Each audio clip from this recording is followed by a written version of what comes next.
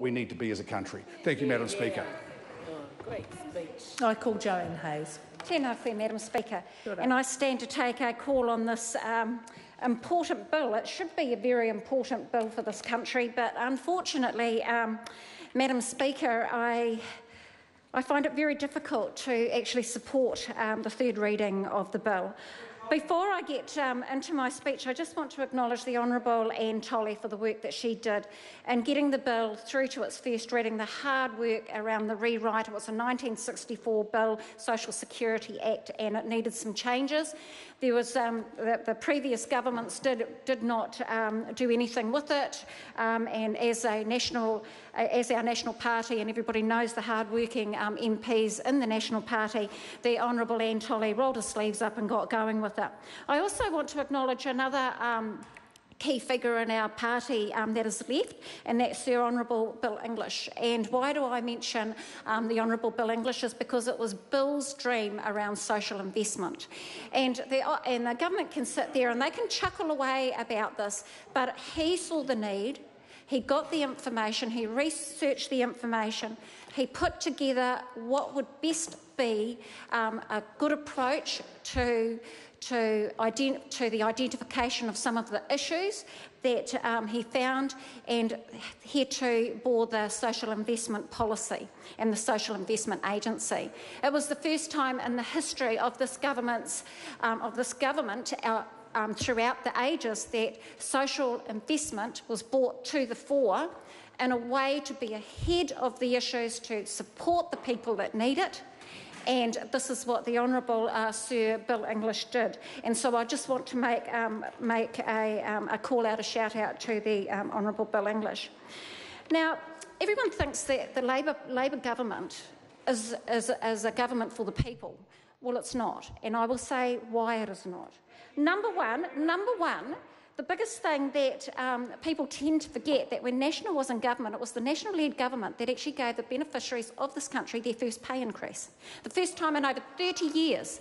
And they say that National is not a party for the people. Well, it is. Labor is not. Labor cannot get there. It cannot get there without their other two coalition partners, whereas National didn't need to do that. We gave also, under the National-led government, we gave tax breaks, not just for business, but for all workers. Every single worker that earned money, that were taxed, got a break.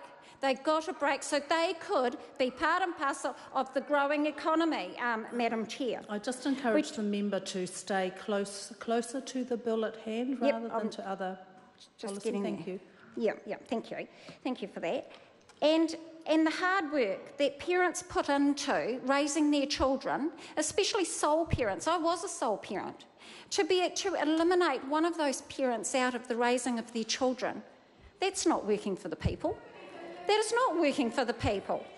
In the bill, that's why this side of the House argued that particular area of the SOP, that both parents would be acknowledged equally with payments from a benefit over the sole parent benefits. And they did not. They are not acknowledged in this bill, Madam Chair. Foster parents were also penalised in this particular bill. We've heard it through the Honourable Alfred Ngaroa, Honourable Louise Upston, my colleagues that have spoken. We look at so the government decided to put the orphans benefit and the unsupported children's benefit together, i.e. penalising foster parents, making it harder for foster parents. We need foster parents. They're part and parcel of our society. They make up our society. But when we go and penalise them, then who wants to do that? The name change from the emergency benefit to the exceptional circumstances benefit, that just opens up a whole area that people will be eliminated or will be against them actually getting that emergency benefit. It wasn't a policy-neutral bill, Madam Speaker. The winter payment is a policy. It is a government policy. It should never have been in the sections, and it is not a policy, Madam Speaker. My mother said to me, "Hey girl, guess what? I've got some money for winter payment." And I said, "That's right, dear, and you'll only get it up for a certain time and then it goes." And she said, "Well, I didn't know that." She said, I didn't know that, so how did I get it, and when does it end, and will I know? All of these questions were never told to her over these winter payment issues. So, you know, these are some of the things that have actually come out, that the explanations are supposed to be a policy-neutral bill, and it is not. Open and transparent government, it was a bad start for the government, wasn't it? A very bad start. I apologise to the member, your time has expired. Thank you. Madam Speaker. I call Priyanka Radhakrishnan. Madam Speaker, I rise to take a call on the Social Security